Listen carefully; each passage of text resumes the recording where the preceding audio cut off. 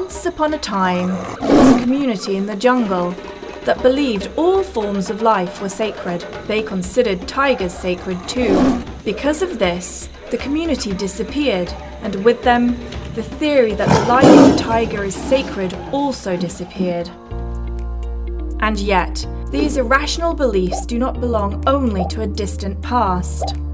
Even today, many people believe in non-scientific theories, such as astrology, or even that the aliens have already landed on Earth.